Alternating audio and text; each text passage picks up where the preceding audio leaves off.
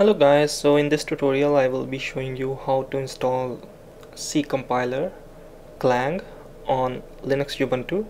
So first of all, open up the terminal and check whether you have clang installed or not. To check that, you can do clang-v. So if it shows something like this, chances are clang is not installed on your system, and if it is, it should show which version of clang it's installed. So right now clang is not installed. To install, we'll type sudo apt get install clang and enter. So yes.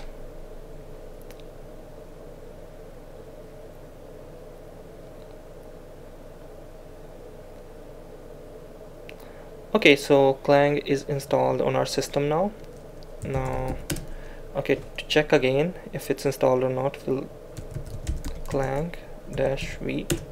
So here you can see Debian Clang version 3.2-7 Ubuntu 1.